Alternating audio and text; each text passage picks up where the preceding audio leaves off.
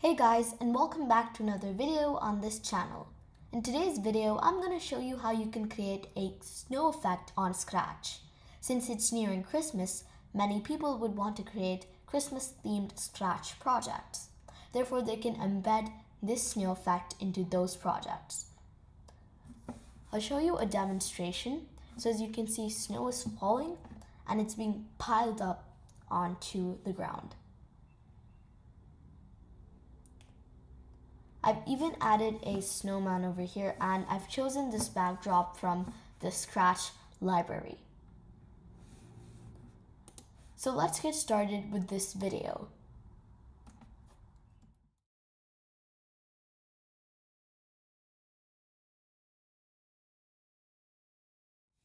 So first go to scratch.mit.edu and click on Create. This will take you to the project editor. Now you can delete the cat sprite and name this project whatever you want. I'm guessing you guys are embedding this into a separate project. In that case, just do the following starting from choosing a sprite. But if you're not, then just name this project Snow Effect. Now select a sprite by hovering on choose a sprite and clicking on the search icon, or just click on it. Now type in winter. You'll see many sprites that are related to winter. You'll see penguin 2, snowflake, snowman, winter hat, and wizard hat. I'm going to choose on snowman, but you can also choose penguin 2. Now, let's choose a backdrop. Click on choose a backdrop and type in winter, and you'll see two backdrops. The slopes backdrop and the winter backdrop. You can click on slopes or winter. I'm going to select winter. Now hover on choose a sprite and click on paint. Zoom in and select the circle tool. Hold on shift to draw a circle.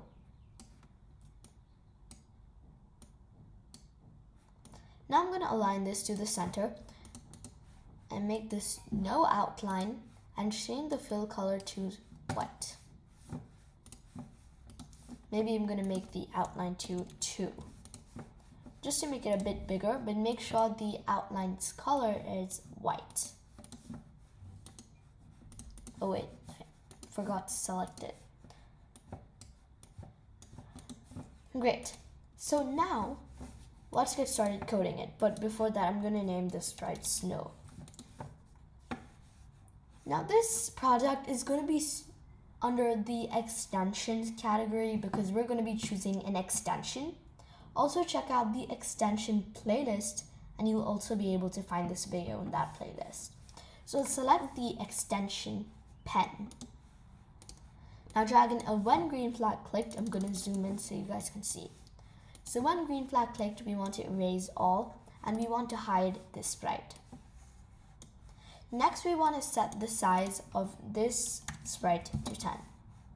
Remove hide so that you can see the size. So it's going to be that small. Now drag in a forever loop. So forever, we want to create a clone of this sprite. So until the user clicks on the stop button, clones are going to be created. We also want to drag in a wait 1 second and change this to how about 0.5 or 0.05. Maybe that's a bit too, yeah, 0.03 is good. So now drag in a when I start as a clone. So a common misconception is that when I start as a clone is a part of the events category block because it looks just like that, but it's not. When I start as a clone, it's considered in the control category block because create a clone is a part of the control because we're controlling what we want to do with that sprite, which is going to be creating a clone of myself.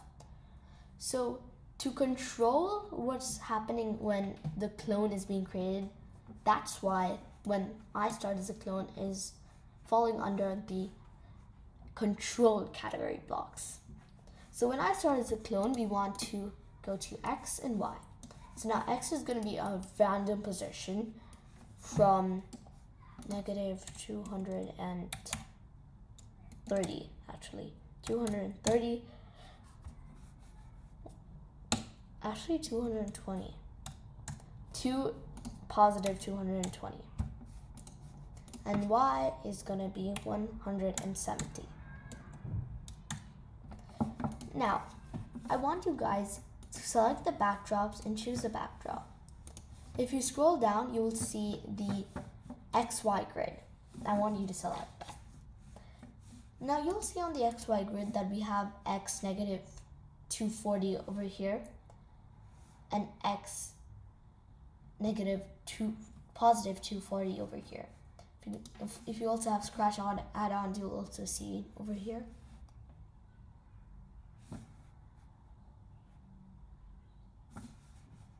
So this XY grid is going to be really helpful because it tells us what exactly is the positioning.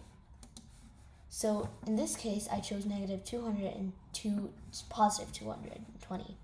So it means that the snow will go to a random position from negative 220 to positive 220.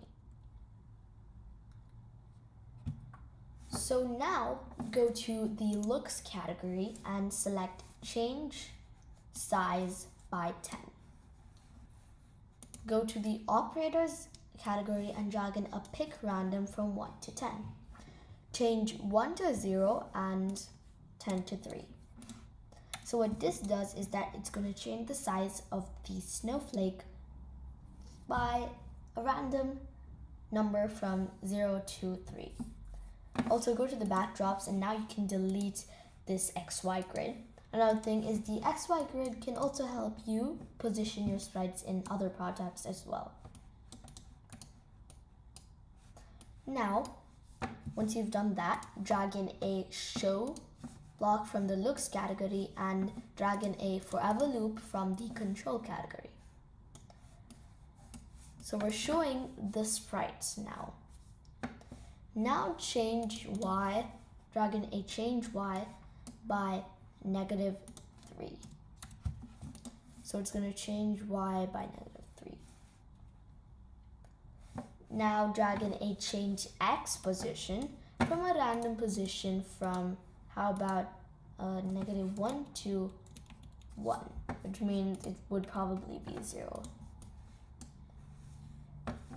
Now if, drag in an if-then condition, not an if-else condition. So now we're checking whether the x position, y position, is the y position less than negative 170. We're asking ourselves, negative 175. So I'm going to get back the XY grid. I'm not going to delete it. Yep, so I'm not going to delete it.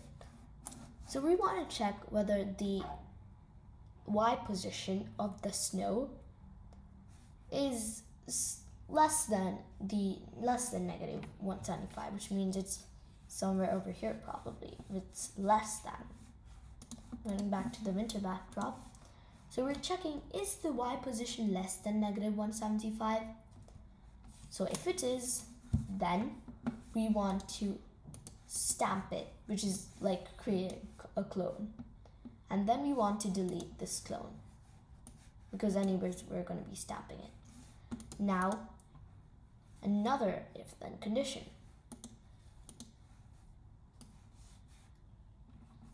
So if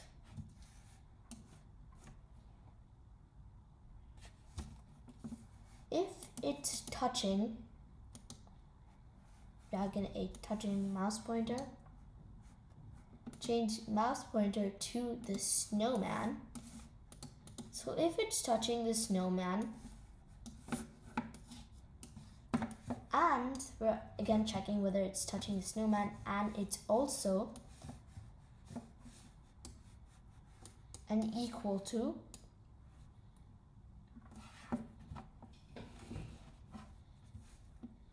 pick random position from 1 to 20 is equal to 1,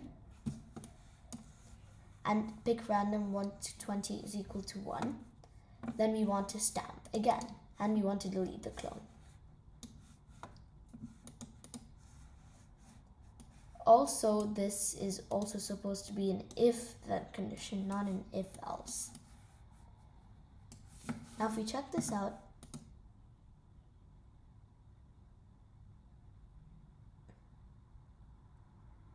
we have the snow effect.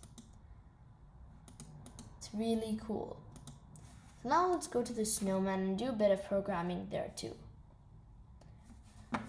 So drag in a when green flag clicked. So when green flag clicked, let's zoom in. So when green flag clicked, we want to drag in a forever loop and drag in 2 if then conditions. So we're checking again. So we're checking,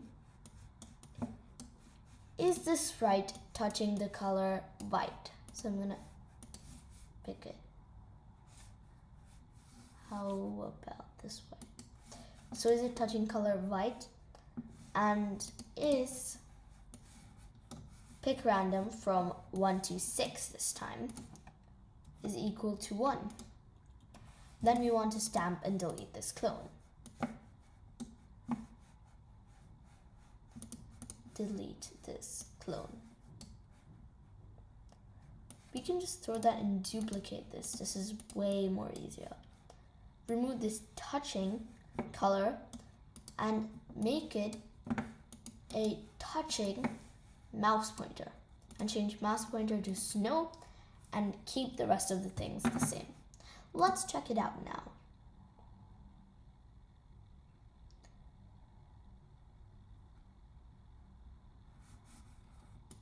So now what we just did is that some of the snow is actually being stuck to the snowman right now. So we're creating that realistic effect that if someone's walking, then we want the snow to attach wherever it is. For example, there's snow on the hand, some on the cap as well.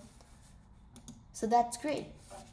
I also want to check it out how it would be if we change the backdrop to the slope one. It'll be looking like this. So let's check it out now. So if you guys want, you can even use this. It's really convenient. So as you can see, there's some snow being stuck over here. And it is perfect. So that's it with today's video. If you guys enjoyed this video, don't forget to hit that subscribe button and give this video a thumbs up.